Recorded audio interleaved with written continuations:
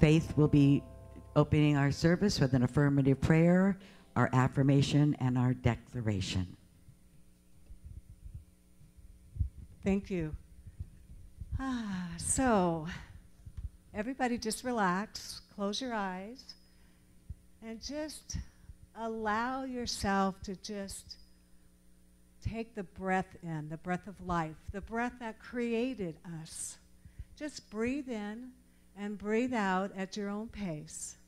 And just relax into your chair and just be totally centered.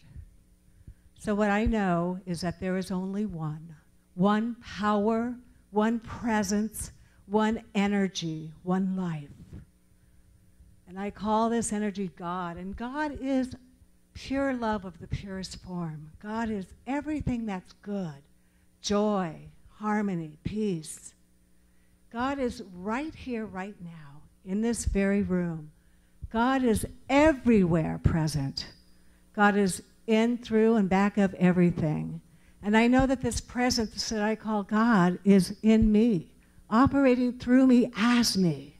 So this is the truth of who I am. This is also the truth of each and every one of us. And so what I know today is that today is a brand new day. Today we have a brand new senior minister, Reverend Alice. And Alice is here bringing her gifts of all the gifts that she's collected throughout her years of being minister. And she's here to share those gifts with us today.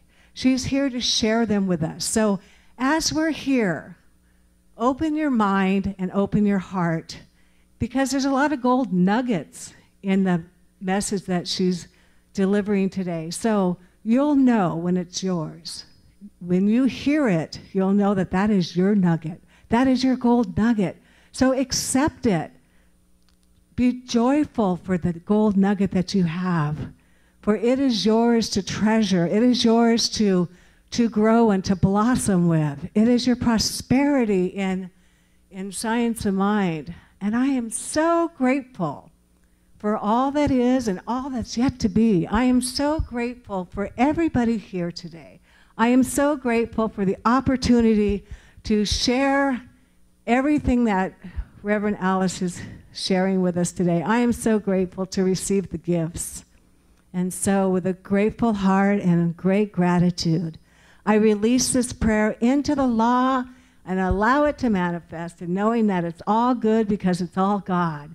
And so I anchor it together with each and every one of you by saying, and so it is.